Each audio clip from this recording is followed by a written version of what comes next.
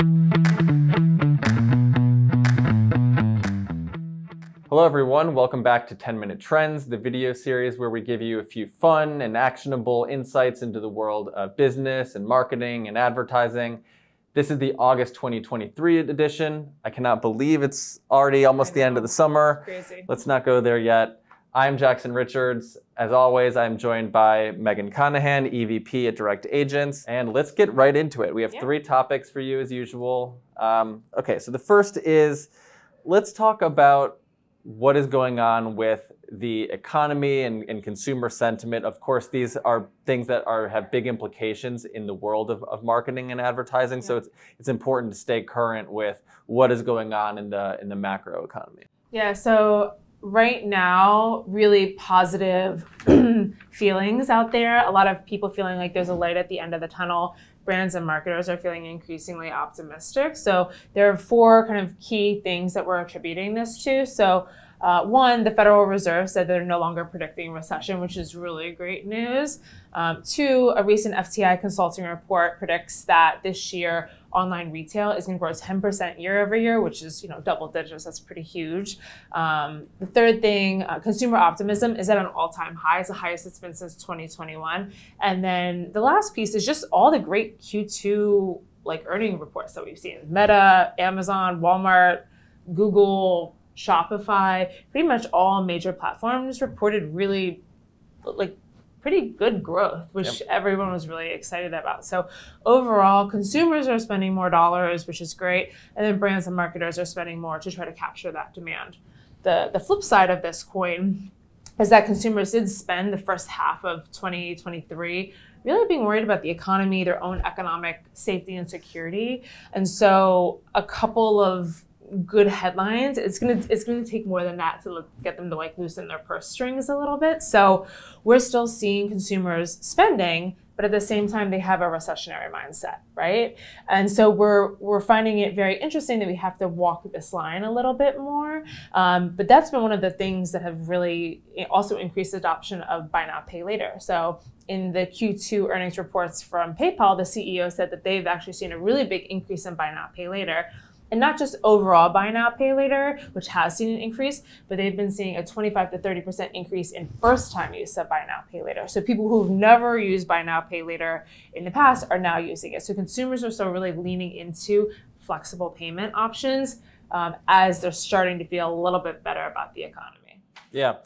At Direct Agents, we're obviously, as an agency, we are very close to the marketing decisions that brands are making from a strategic standpoint, from a budgetary standpoint.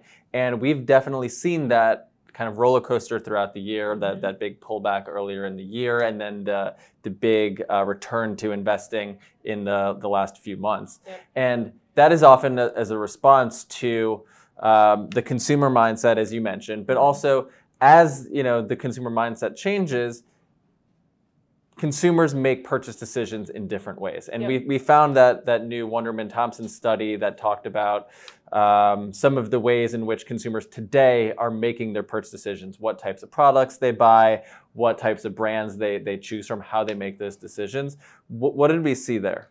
Yeah, so this was really interesting. And like you said, it'll change, obviously, as we go to next year. But for a recent report looking at essentially why consumers would buy this year, there were four main things, right? There were several things that they listed, but the four main ones in order were consumers to buy from a brand would look for a better price, better price, free delivery, fast and convenient shipping, and then free returns, right? So that's kind of in order. We already talked a little bit about the price thing. We've seen that. We saw it with Prime Day. During Prime Day, half of the Amazon Prime buyers essentially would spot check prices against Walmart and Target to make sure that they had the lower price. That's a no-brainer going into this year, especially Q4. We won't harp on that. But I want to talk about the later three. So free delivery, fast and convenient delivery, and then free returns, right? And specifically, those are the three things outside of price that are going to make a consumer buy. Even Amazon in their Q2 numbers said that they are essentially attributing their growth to the investments that they've made in fast and free delivery. And they said they have a initiative to double the number of same-day fulfillment centers within the US, which is just going to continue to kind of expedite their growth. So what does this mean for brands? For brands in 2023, many of them refocused on profitability. And a lot of times what that meant was cutting free shipping, cutting free returns, cutting, increasing ship times, right? And obviously those are things people and brands had to do in the short term, but I think it's time to really relook at that as we go into Q4, because if you are not the low cost provider, you are charging for shipping and you are going to say you'll get something to somebody in 2 weeks, it's just not going to cut it, right? You might get your return customers, but to get a net new customer to sign on to buy with you for the very first time when they're in that recessionary mindset, it's going to be much harder, right? So think through that when you're thinking about Q4 promotions and H2 promotions. Think through, offering free shipping, rethinking about some of those strategies there.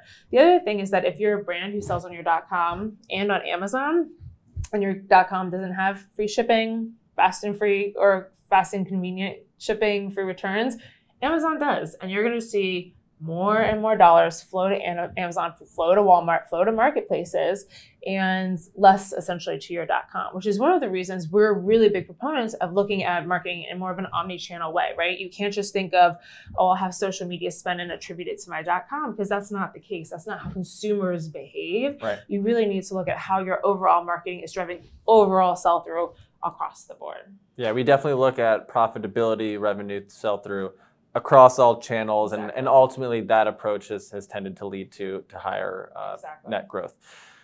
Last, one of the things that we like to talk about here is recent releases or updates in the world of MarTech, platforms, things like that. Typically, we tend to focus on consumer marketing, but today we have an update on the B2B side, which is really exciting. Megan, what have you seen here that you thought was interesting? Yeah, I'm really excited about this. And we do a lot in B2B. And right. We don't talk about it enough, yeah. I don't think. So this is a really fun one. So Intuit recently launched their media network, essentially called SMB Media Labs. And what it is it gives brands access to over their 6 million QuickBooks customers that you can activate across all digital platforms, social media, CTV, audio, video, etc. So there's two reasons I'm really excited about this. One, with the depreciation of the cookie, more brands are looking for reliable sources of first-party data. This is that. And two, just in the B2B space, we know there are not a lot of great, scalable, reliable, accurate B2B data sources. Right. And Intuit, who obviously you can see that they might go beyond just using their QuickBooks data to sure. some of their other properties. This is going to be a real kind of game changer if you're targeting SMBs. So if you're a B2B marketer, if you're targeting SMBs, even if not, there are obviously implications for you. I would look into this. I would test it out. Currently it's a managed service, but it's just a matter of time before it goes to self-serve to allow more flexibility for marketers to test it a little bit easier.